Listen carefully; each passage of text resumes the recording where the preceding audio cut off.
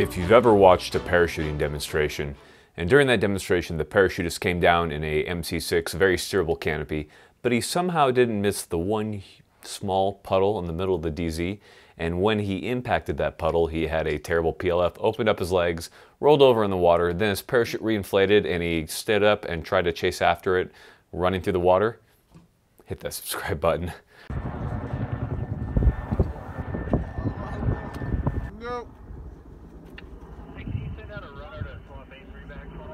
You should stay there.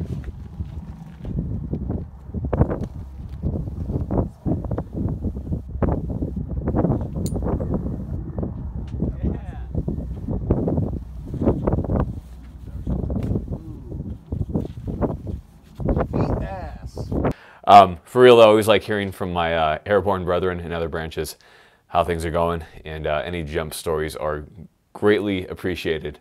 Like, comment, do all those good things, you know they help me out. As far as what ammunition I'm shooting and who supports me, Freedom Munitions, guys, I've shot Freedom Munitions for about 3 years now. I've done probably, I want to say around 60,000 rounds total. Big fan of them. About a month ago they started supporting me, giving me more ammunition so I can do more testing, and they also give you guys a discount code, so pretty cool of them. Give them some support. I'm a big fan of them. In any case, go out there and train. That way you look cool when you use your guns and don't look stupid. About a month ago, I made a video on the CZ P10C, which is a handgun that CZ released. Now, it got mildly popular, but what that did for me was CZ contacted me and they wanted to know if I wanted to try out any other guns. Well, of course I did. I wanted to try out that Czech SCAR, you know what I'm saying? So I asked for the CZ 805 Bren, and they sent me one, and I'll be trying out a couple other guns. So they kindly provided this to me to allow me to try it out and kind of see what I thought of it. So the question is this a Czech version of the SCAR? Now, the SCAR being a very reliable, very battle-proven weapon with good ergonomics, it's not quite there. I have a couple reasons why I don't like it as much as the SCAR, and we'll kind of talk about that, but what it really comes down to isn't form or function or anything like that. It functions well, it's a very reliable weapon, it's very accurate. It comes down to ergonomics for me. But let's talk about this a little bit. So first off, the CZ 805 Bren is a 5.56 chambered rifle with an 11-inch barrel with a nice little muzzle brake in the end. For the rifle version, it is a 16.2-inch barrel. Just small differences there, and of course it has a stock. The pistol, of course, has a stabilizing brace, thanks ATF, and it operates off a short stroke gas piston type system. So with kind of that out of the way, let's talk about kind of what I like about it. Also, I've got the Leupold LCO on here, provided to me by Leupold, to try out kind of a interesting, kind of a weird optic. We'll talk about that in a later video. Okay, so starting all the way from the back, let's talk about sling mounts. So first off, this thing's got sling mounts for days. So we have two sling mounts on either side for HK type hooks, and also QD slots on either side.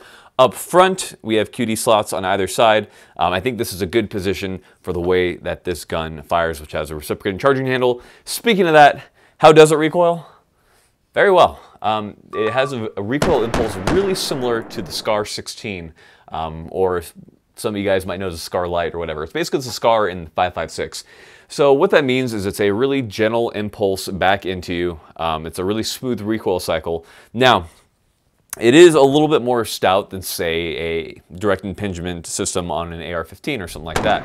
So if you're expecting that, it's not quite there. It's definitely a different recoil impulse, and it does take a little getting used to if you're not used to running piston type systems on rifles. One thing about it, just so I can show you, is how smooth the rifle operates. So if I activate the charging handle, like that is smooth. So that definitely translates into the recoil impulse, which is nice. Okay, so moving on from there, let's talk a little bit about the takedown pins. I'm not going to take apart this rifle. That's not my style. You know, I'm not like a gunsmith or an armorer or anything like that. That's readily apparent. You know, it's kind of like Ambrosia Terrebonne once said, you know, knights back in the day, they weren't, you know, swordsmiths. They were like sword experts at fighting. And I'm not a knight though, but anyhow, so I don't do a whole lot of armoring work. But anyhow, to take it down, you simply press in these little wire detents and you can take it down and it retains it. Otherwise, what that does is make it really easy to take apart. So I'm a big fan of it. good job, CZ, for coming up with a somewhat novel and not retarded way of taking down a rifle that works. So that is good. Now, a couple notes here. The lower receiver on this is polymer, and the upper is one block of aluminum, just all the way. So it gives a lot of rigidity, probably aids in accuracy, and this is a very accurate gun from my testing for a short-barreled rifle, of course. And not that they're less accurate, they just less distance. We're not going to go into that. Anyhow, my first gripe with this gun comes into play with the safety. So, everyone's been gushing about the safety on this gun. They're like, oh man, it's a short throw. It's friggin' awesome. So what they mean by short throw is it doesn't really travel a whole lot when you select from safe to fire.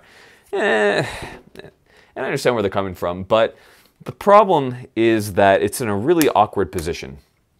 So this is their thin grip that they have, and I don't have like huge hands. I got man hands though, you know. I'm not like a manlet. But anyhow, when I go to shoulder this gun and square up to my target, and I go to actuate that safety to bring it off safe onto fire, say when the buzzer goes off, I have to really reach around with my hand there to get it. So it's just not very ergonomic. It's very hard to do when I'm really in the gun.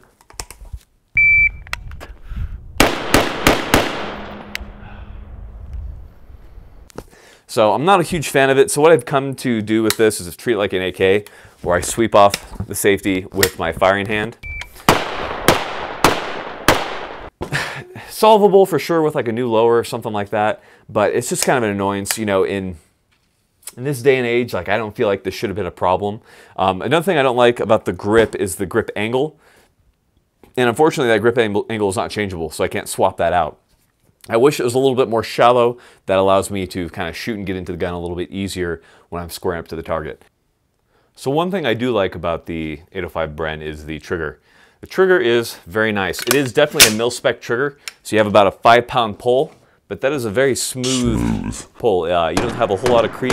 It's a predictable take-up, and I've been pretty impressed with the trigger. So you guys are just going to have to pretend that you're here with me right now as we pull that trigger. Oh yeah. And feel that reset. It feels really similar to a good AR trigger. So I've been definitely impressed with that trigger, and I've been happy with it. Now, as far as magazine release, it is ambidextrous on both sides. No problems there, easy to reach, easy to get to, nice and tactile, easy to do. What is weird is bolt catch, bolt release. So bolt catch is right above the magazine well, right, magazine release right here. Pull back on that, then you can keep that locked back. Now, what's weird is that this doesn't have a bolt release, so I definitely sat here like a retard for a while. Excuse me, it's not PC. I sat here like an idiot, just trying to actuate that, being like, why isn't my bolt release working? Until I actually read the manual, and I was like, it has no bolt release. That's odd. It's just an odd thing for a modern rifle not to have a bolt release. It's just it seems like you should have a bolt release, but in any case, they don't. So what this means is to load it. So for example, if this were a loaded magazine, first off, if I have it inserted, I'm not going to be able to release that charging handle. So we're going to pretend that we're loading this. We're not going to seat it all the way. That way the follower doesn't stop the forward movement of the bolt. And to release it, you simply barely pull back on that, and that will release. And then that would be loaded at that point.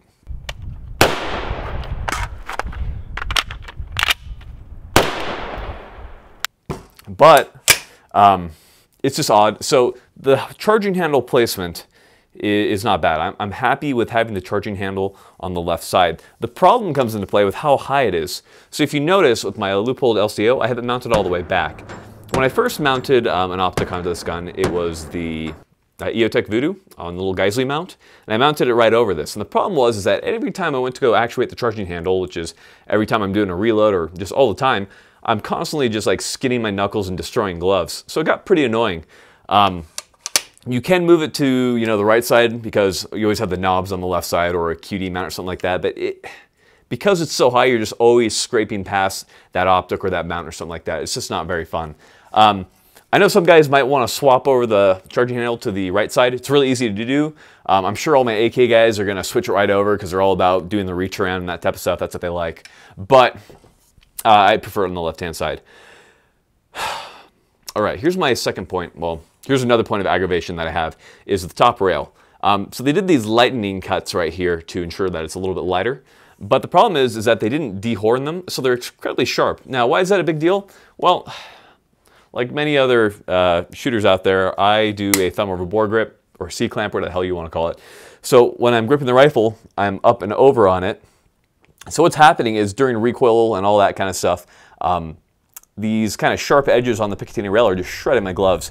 And like I say sharp, and you're like, well, you know, the DD, the Daniel Defense rails, those are pretty sharp as well, but not like the CZs. So not a huge fan of those. The rails on the bottom right here are not nearly as sharp. I don't know what's going on there. Maybe it's in my head. But in any case, I can alleviate that by simply going thumb down on that. But it's just, you know, the way I shoot. I probably have to modify kind of how I shot with this gun. What this comes down to also is the amount of rail space that we have. Not a whole lot. And with any type of pistol build or short build rifle, that's a problem. But with a gas piston system, the gun's already a little fat up front because it needs to have all the hardware up there and all that type of deal. So because of that, if I were to mount, say, a PEC or some type of IR laser device, it's going to be extremely fat in order to grip that. So that's no fun at all. You know, I make jokes about this rifle being, or other rifles being girthy and stuff. And the girthiest rail I typically go with is like the Daniel Defense rail. The Daniel Defense rail is still smaller than the fore end on the 805 Bren. So it's significant. So I think that the Bren is a good candidate for like some type of offset IR device if you are running that, like a Maul or something like that. These side rails right here can be swapped out for key mod, M-lock, quad rail, whatever you want to put on there. So it's pretty modular as far as that goes. Moving up to the very front of the rifle here, we have the gas system setting. So you can set that to adverse or normal. I typically have this set to adverse as I'm running it in some pretty intense conditions with some pretty crappy ammo sometimes. Not Freedom in that case. I was just testing out some really weak powered ammunition. But what the gas settings do is the adverse allows more gas in the system, so you have kind of a harsher recoil cycle. But it's still not that bad. Switching over to standard is, say you're using good ammunition, gun's nice and clean, or just functioning normally. So anyhow, those are easy to change. You simply press down that little detent and twist it over, so it's not that hard to do. We also have a bayonet lug right here, so that we can mount bayonets, because they look cool, and obviously you want a bayonet on your gun. Finally, moving up to the muzzle brake. I'm not a huge fan of muzzle brakes. I wish they would have done like a flash hider or something. It does work really well. Definitely keeps the gun on target and all that type of stuff. No really opinions on it. It works and it does its part. I'll probably swap that out for like a surefire flash hider at some point in the near future. That way I can run the suppressor on this and kind of put it through its paces a little bit more. Regarding this weapon too, magazines. So pretty much any AR-15 magazine works with this. So we have an ETS right here, hex mag. It actually comes with these little USGI mags right here. They work fine. Mag poles work fine. I have an E-mag, but it works with any mag pole.